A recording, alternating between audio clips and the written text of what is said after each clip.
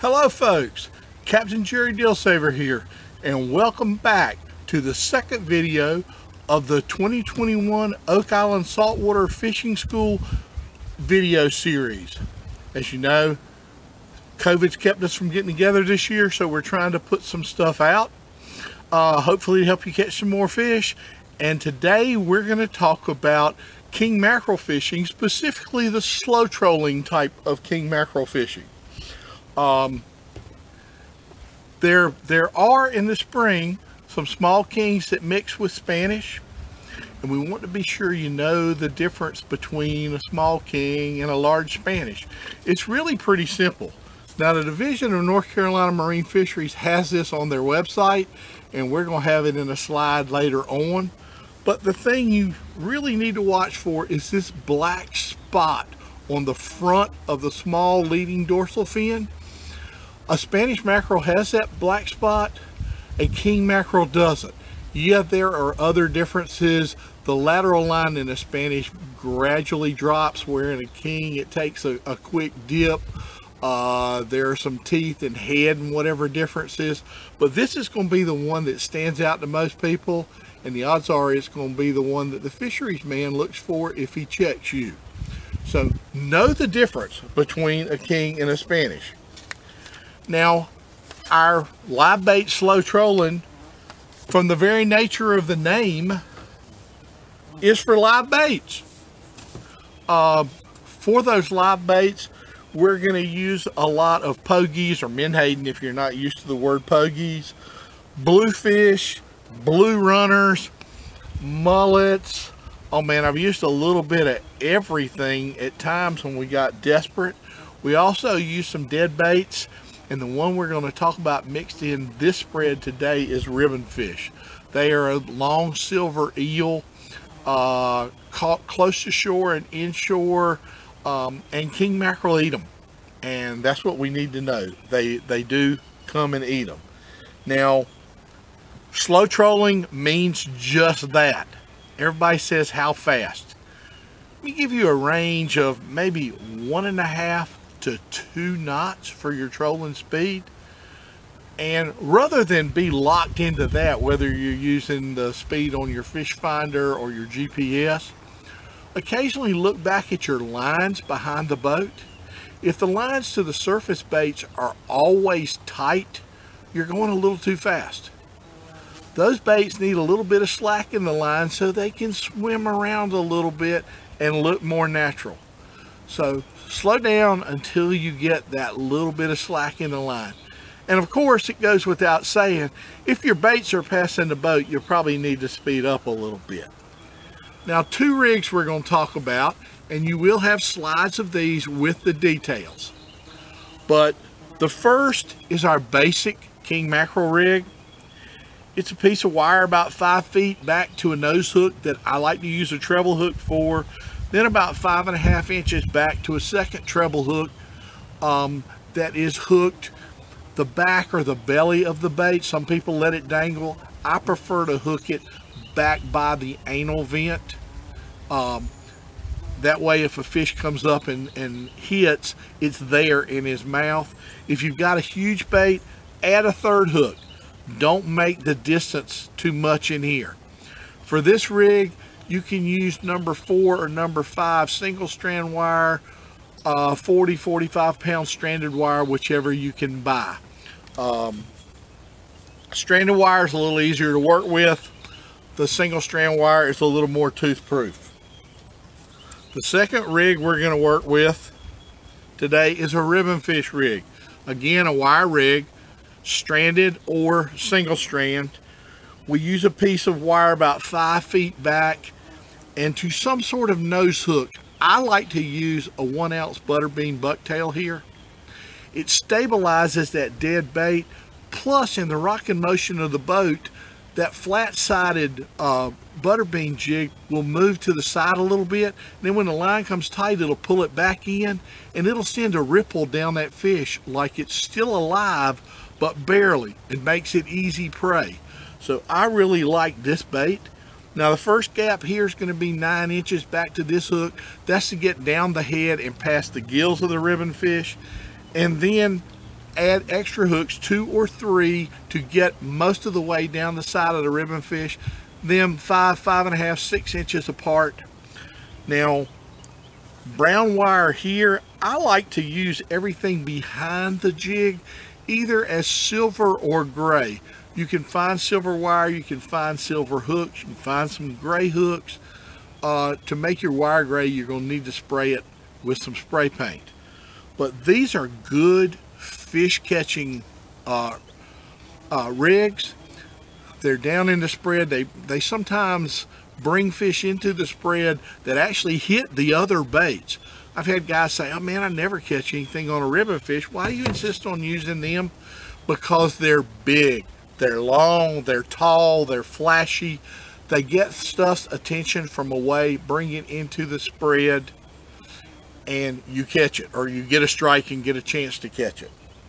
Let's take a little break here, and when we come back, we're going to talk about my prospecting rig, and you'll see how setting it up really helps you catch more kings.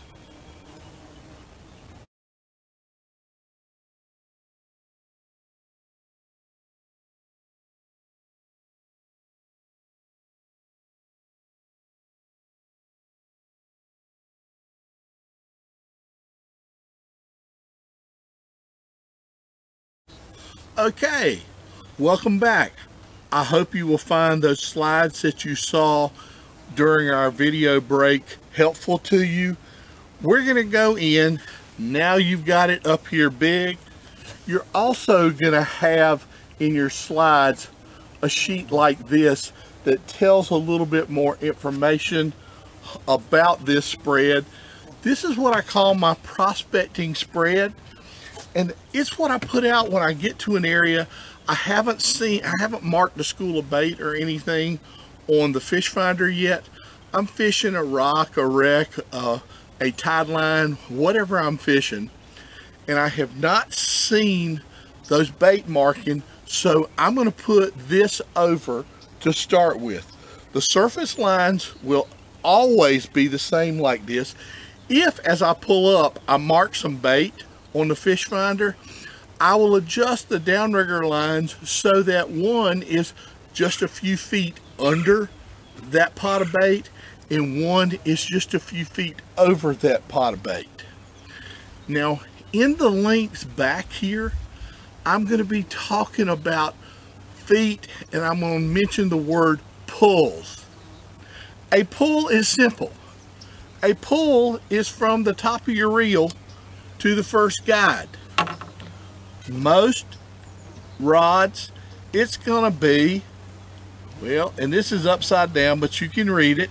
It's going to be right at 22 inches. Not quite 2 feet, but when we're counting it, we're going to count it as 2 feet. And every 10th pull, I pull another one just to make up those inches that we've missed. Now, I will work this way, and I will caution you when you're putting out baits, whenever it is possible, start with the bait furthest behind the boat and work closer to the boats. Live baits school to protect themselves, and if you're trying to drop one back by another, he may not want to go by him. They don't have real big brains, but they know if there's one bait, they're by themselves, and a predator swims up, guess who's going to get eaten? If there's two of them, the odds are 50-50 that it's going to be him, not me. If there are three, those odds get even better, with a 33% chance it's going to be me, and 66 it's going to be one of them. So bait tends to school. Put the long lines out first, work back to the boat.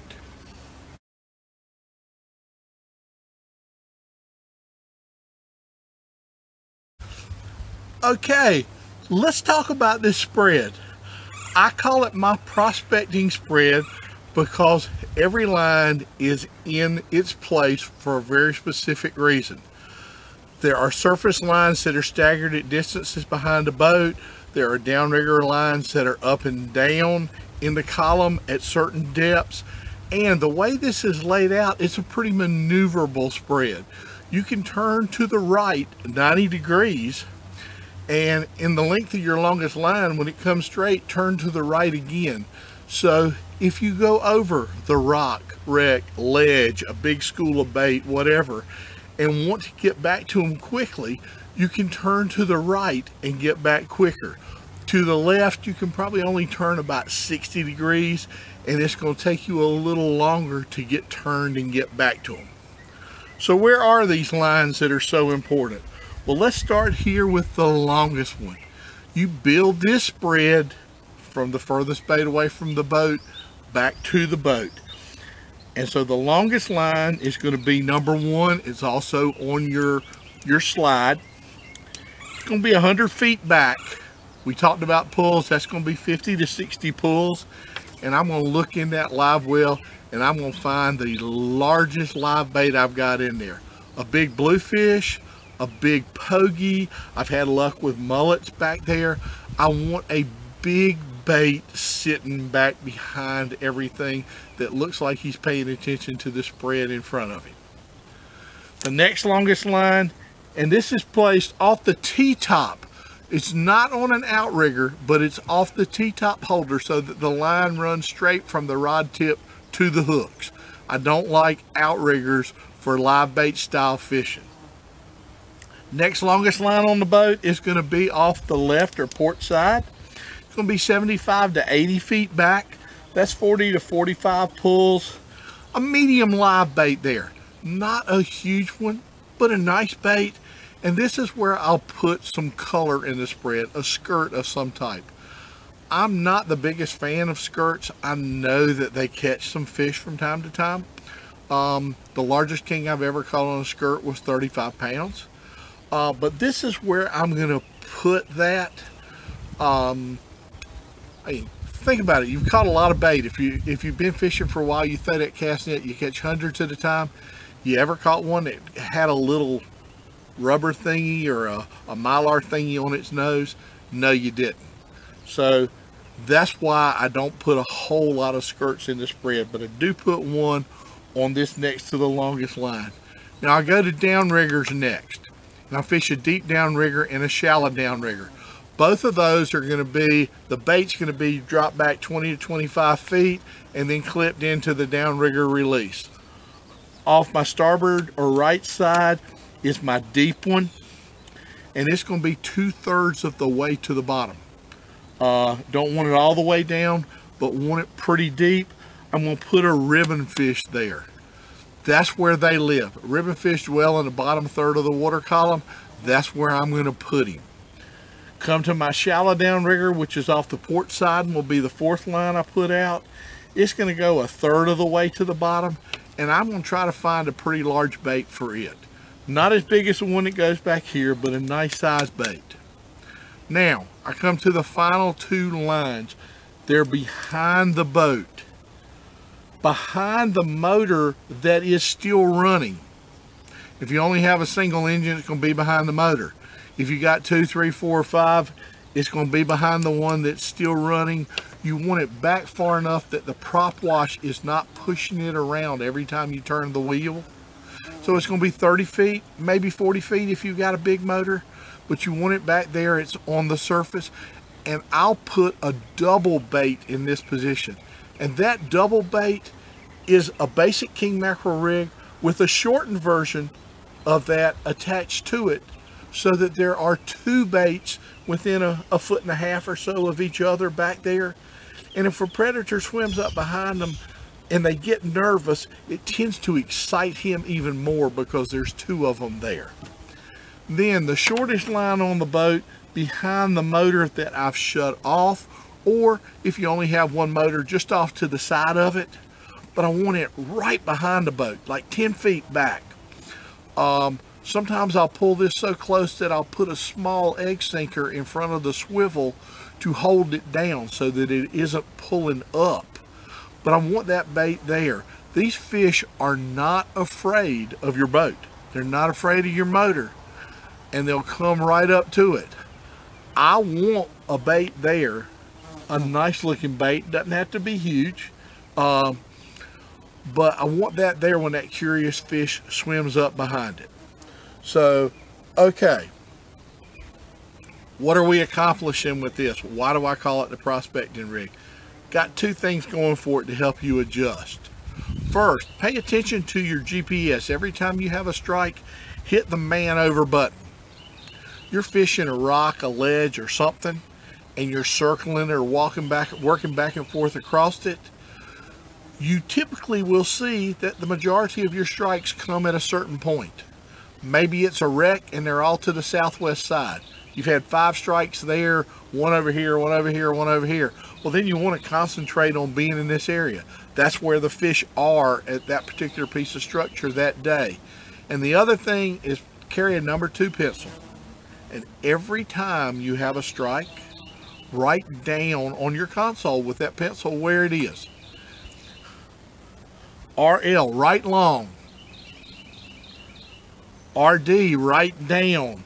PW, prop wash. PW2, prop wash 2. LL, long left. Make names for your lines that you'll know and just make that indentation and list them down on your console. You may well see that on any given day, the fish are going to prefer baits that are in a certain location in your spread. Now, is that this long one? If it is, drop it 10 feet further back and drop this one to 10 feet shorter than it. If it's your deep downrigger, drop it down 10 more feet and drop your shallow downrigger down to where it's just above it. If they're hitting up behind the boat, pull this one short. If they're hitting that medium, drop this one back a little bit and drop this one back to it. Try to get you're paying attention and you're trying to get more baits where the fish are biting that day. It's my prospecting rig or prospecting spread, and it does help me.